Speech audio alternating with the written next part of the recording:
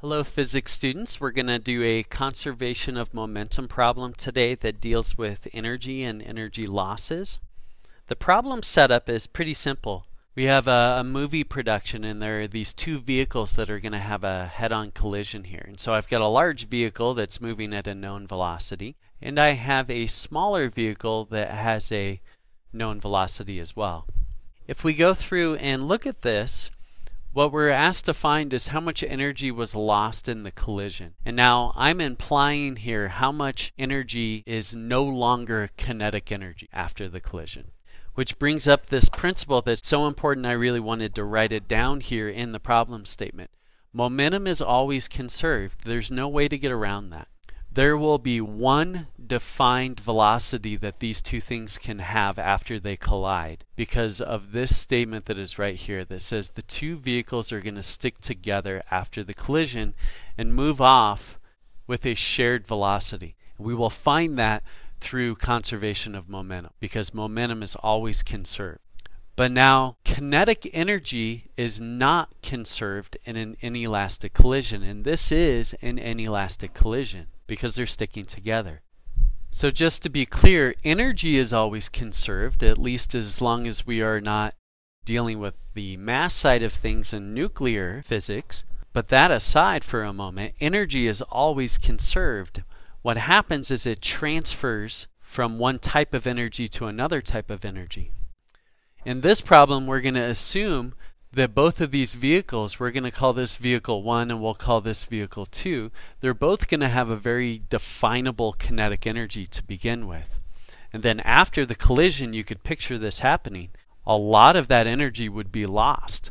We will find that we will still have some kinetic energy left over, but you will lose a lot of the energy, and that's what I'm asking us to find.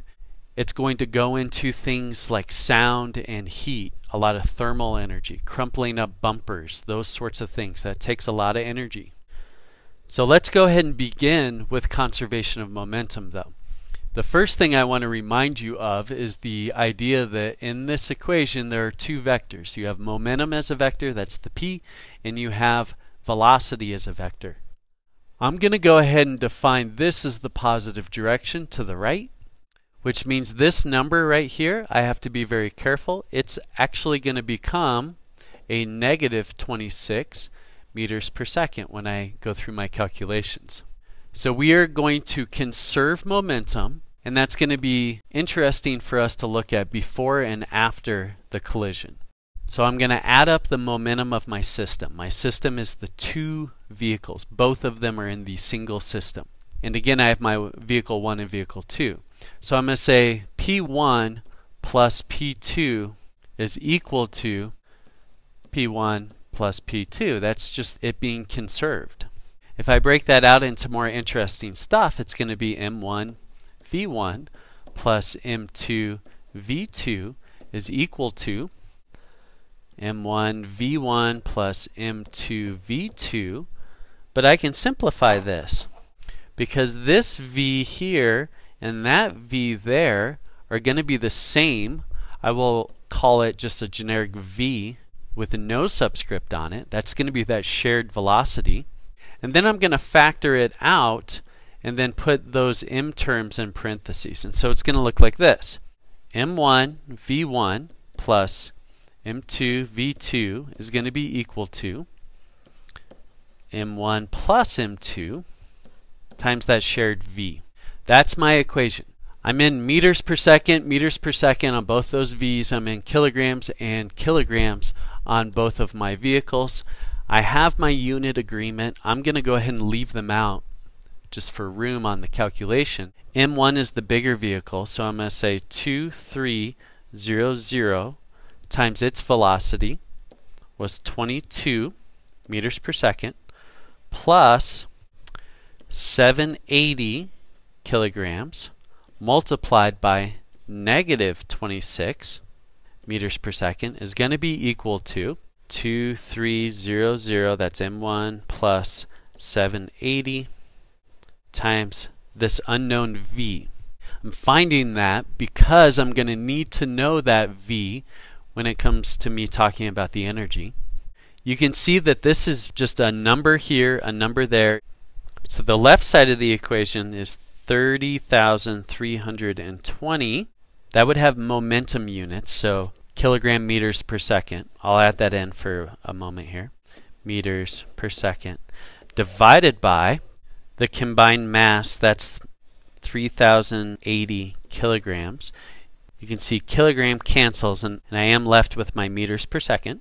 So this V, which I'm actually going to write over here, is going to be equal to 9.84 meters per second. That is that shared velocity. This is the after velocity. And I'm just going to keep it there for my bookkeeping. You can see that it's a positive number. That means the bigger vehicle won. That vehicle was traveling in the plus direction, and it's still traveling in the plus direction. So that's not very surprising that the bigger vehicle won in this case. Now what we're going to do is we're going to go through and we're going to calculate the kinetic energy before. So the kinetic energy is 1/2 mv squared. It is not a vector, so all of my values are going to be positive numbers. This has a positive Ke even though it's traveling to the left, and this has a positive Ke even though it's traveling to the right. It's going to be the Ke of 1 plus the Ke of 2. It's going to be 1/2. The mass is going to be 2300 kilograms times 22 meters per second squared. Remember, this is the before the collision situation. Plus 1/2 the smaller mass times its velocity squared. So before, I have this pretty huge number, 820,240 joules of kinetic energy. Then after the collision, I still have Ke1 plus Ke2, so I'm just dealing with my kinetic energy. Plus, there's some sort of losses, so I'll say the lost energy. Since these two are moving with a shared velocity, I'm going to just treat it as a combined mass. So you're going to see me go 1/2 2300 plus 780. So again, just the combined mass. And now that shared velocity was 9.84 meters per second squared. Plus the lost energy. So this is 149,111 joules plus lost. And now I just go with a little bit of pretty simple arithmetic here, and I say the before must be equal to the after, now that I'm including my lost term here. So before I had 820,240 joules. That's got to be equal to my 149,111 joules that's still tied up in kinetic energy plus the lost. And I just do that subtraction, and I find that the lost energy here is equal to 671,129 if I don't really round until the end there, joules.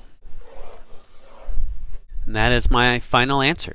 So you can see that if this is the amount I started with, and if I had 82 parts before to the 67 parts I have now, I lost around like 80% of the energy in that collision. And again, that would probably ultimately end up as thermal energy. Hopefully that problem made sense to you, and if it did, you should let your computer know.